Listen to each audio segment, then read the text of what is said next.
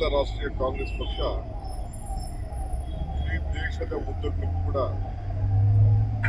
ಜನಸಾಮಾನ್ಯರ ಪರವಾಗಿ ಇವತ್ತು ನಾವು ಎಲ್ಲ ಹೋರಾಟವನ್ನ ಮಾಡಿದ್ದೇವೆ.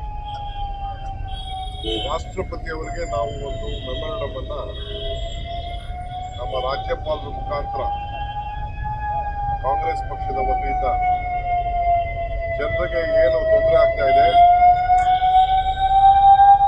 ಎಷ್ಟು ವ್ಯತ್ಯಾಸ ಆಗಿದೆ, ಯುಪಿಎ ಸರ್ಕಾರದಲ್ಲಿ ಎಷ್ಟು ಗವರ್ಮೆಂಟ್ ಸಬ್ಸಿಡಿ ಕೊಡ್ತಾ ಇತ್ತು, ಇವತ್ತು ನೀವು ಸಬ್ಸಿಡಿ ಹಿಂದೆ ಎಷ್ಟು ಹೆಚ್ಚಿನ ಟ್ಯಾಕ್ಸ್ ಅನ್ನ ತಾವು ಹಾಕಿದ್ದೀರಿ ಅನ್ನೋ ಒಂದು ಸಂಪೂರ್ಣವಾದಂತಹ ಮಾಹಿತಿಯನ್ನ ಕೊಟ್ಟು ಒಂದು ಮೆಮೊರಂಡಮ್ ಕೊಟ್ಟಿದ್ದೇವೆ. ಅದನ್ನ ಮೆಮೊರಂಡಮ್ ಕಾಪಿ ತಮ್ಗೆಲ್ಲ ತಪ್ಪಿಸ್ತಾ ಇದ್ದೇವೆ.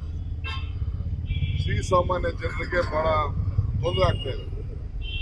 ಸಂಪೂರ್ಣವಾಗಿ ಸರ್ಕಾರ ಜನರನ್ನ ರಕ್ಷಣೆ ಮಾಡಲಿಕ್ಕೆ ವಿಫಲ ಆಗಿದೆ. ಇದರಿಂದ ಎಲ್ಲ ದರಗಳು ಕೂಡ ಜಾಸ್ತಿ ಆಗ್ತಾ ಇದೆ.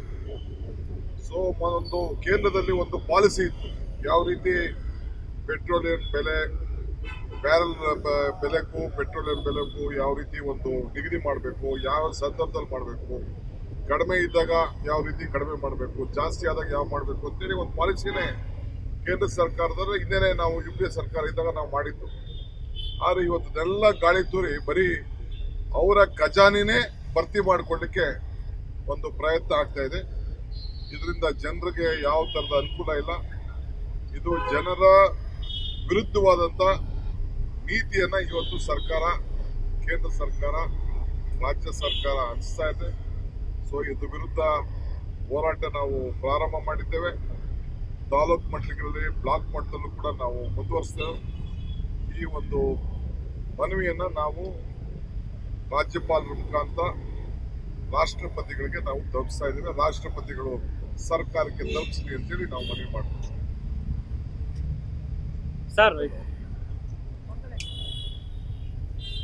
ಈಗಾಗಲೇ ಅಧ್ಯಕ್ಷರು ಹೇಳಿದ್ದಾರೆ. ಆಮೇಲೆ ಬೆಳಗಾಂಗೆ ಮುಖ್ಯಮಂತ್ರಿಗಳು ಹೋಗಿದ್ರು. ನಮ್ಮ ಮಹಾಂತೇಶ್ ಎಷ್ಟು ಜನ ಇದ್ರು, ಏನ್ ಕ್ರಮ ಕೈಗೊಂಡ್ರು? ಬೇರೆ ಕಾರ್ಯಕ್ರಮ, ಶ್ರೀರಾಮುಲು ಕಾರ್ಯಕ್ರಮ ನೋಡಿದ್ದೀನಿ. ನಮ್ಮ ಶಿವಮೊಗ್ಗದಲ್ಲಿ ಇವರು ಈಶ್ವರಪ್ಪನವ್ರ ಕಾರ್ಯಕ್ರಮ ನೋಡಿದ್ದೀನಿ. ಬೇರೆ ಎಲ್ಲ ನೋಡಿದ್ವಿ. ಸ್ವಿಮ್ಮಿಂಗ್ ಪೂಲ್ ಅಲ್ಲಿ ಯಾರು ಆಡ್ತಾ ಇದ್ರು. ಕಾನೂನಲ್ಲಿ ಸ್ವಿಮ್ಮಿಂಗ್ ಪೂಲ್ ಅಲ್ಲಿ ಆಡುವಂತಿತ್ತ ಯಾರ ಮೇಲೆ ಏನ್ ಕ್ರಮ ಕೈಗೊಂಡಿದ್ದಾರೆ?